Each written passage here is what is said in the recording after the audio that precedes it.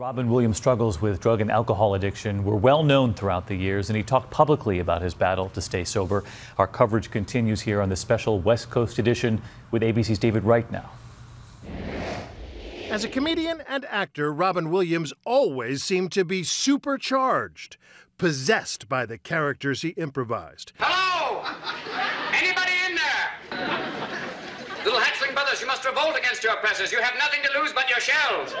He was honest about the fact that it took lots of drugs to fuel that much energy, a battle compounded at times by a messy personal life, the struggle providing fodder for his stand-up, and also perhaps giving him empathy in the role that won him his Oscar, the psychiatrist in Good Will Hunting. I thought about what you said to me the other day, about my painting.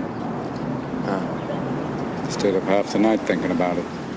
Williams tried several times to go sober. A lot of people have said, is the person who said those things The same person? drunk, responsible? I mean, are they the same? Are you yourself? No, that's another side of yourself that even you don't know. It's like Dr. Jekyll, Mr. Jack Daniels.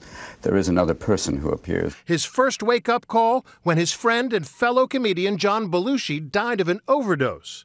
This summer, he was back in rehab again. Sadly, it seems, the monster got the better of him. David Wright, ABC News, Hollywood.